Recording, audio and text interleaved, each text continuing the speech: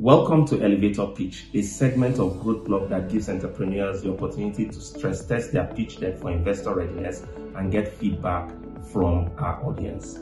Today, we'll be speaking with Omolara, who runs a tech-enabled food subscription business. My name is Usman, and I am your Growth Blog.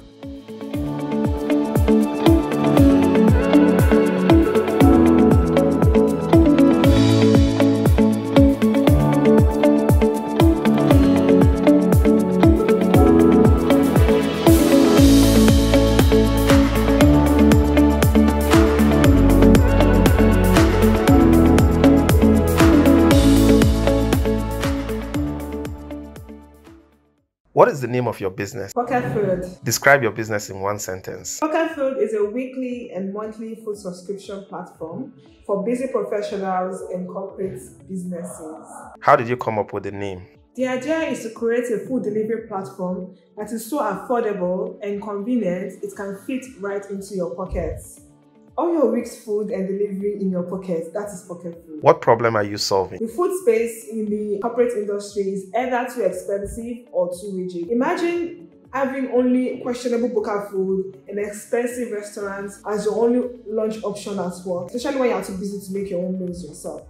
Pocket Food is here to make that all go away. How do you solve this problem? We are broadening the options for people who are too busy to make their own meals themselves. The model is a food subscription where the users pick their meals for the week, which is then processed and delivered right to their doorstep at the specified time every day. How does Pocket Food work? Walk us through briefly. We are automating lunchtime for millions of Africans who find it hard to find convenient, affordable, and healthy lunch options wherever they are.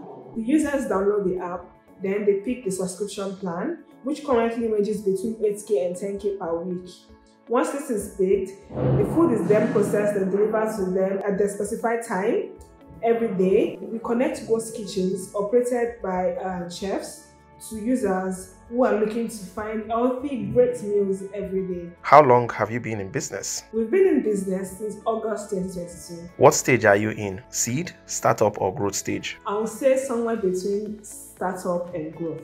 Describe your ideal customer. Our customers are those who are tired of eating boring old lunch at work, those who are too busy to make their own meals, businesses that want to cater for their staffs but do not want to incur any operational or logistical costs. Basically, anyone who wants to eat convenient and affordable meals every day without tearing their pockets. How do you reach your customers? Basically through referrals. 80% of our customers today found us through word of mouth, and the rest found us through social media. How many active customers or subscriptions do you have today? We have 150 subscribers as of today. How do you make money? We make money through commissions and kitchen rent space from our ghost kitchens. Have you raised any money in the past? If yes, how much? If no, how has it been funded? Yes, we've raised money. We've raised $22,000 through friends and family investments, and we're currently crowdfunding with Feed.Africa. What has traction been like in the last 3 years? Basically, we started less than a year ago, but it has been great. It has been great. We've hit the mark of 250,000 orders delivered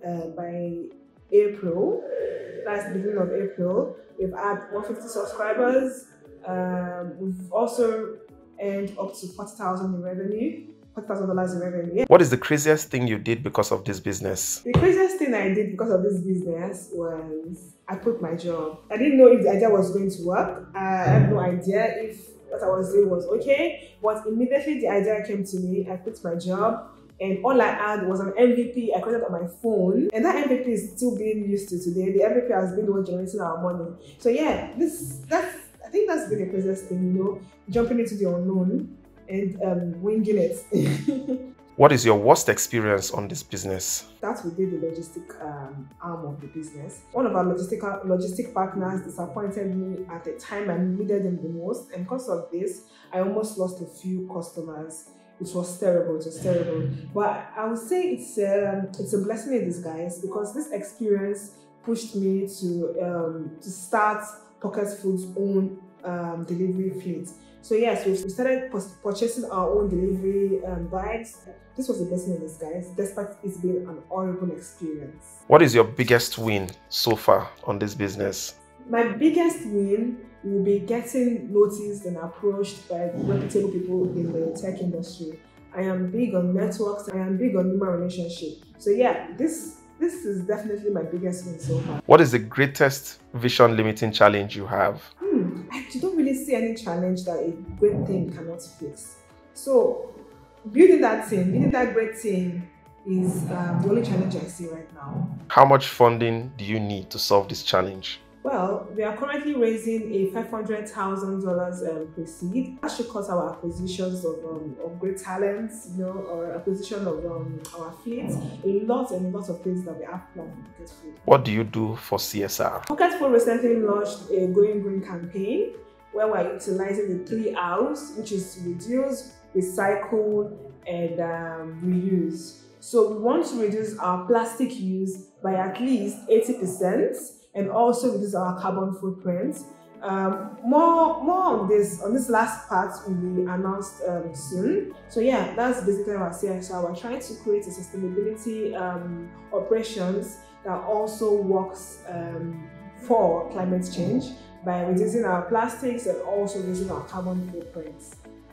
So that is all we can take on this segment. If you would love to ask questions or you have comments for Omolara, please feel free to immerse yourself in the comment section.